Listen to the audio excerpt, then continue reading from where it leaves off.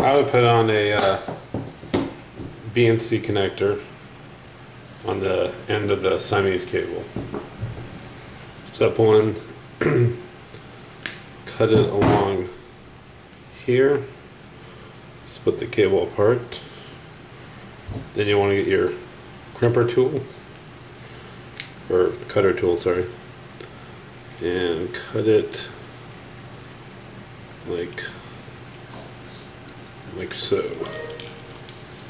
Twist it around, open it up. Should cut one piece off. Then there'll be a little cut line here. You get your wire cutters.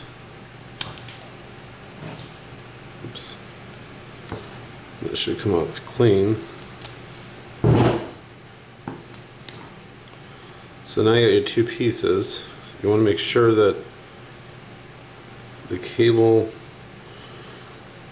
this gold cable, pulled out like so, and so it's not touching the pin.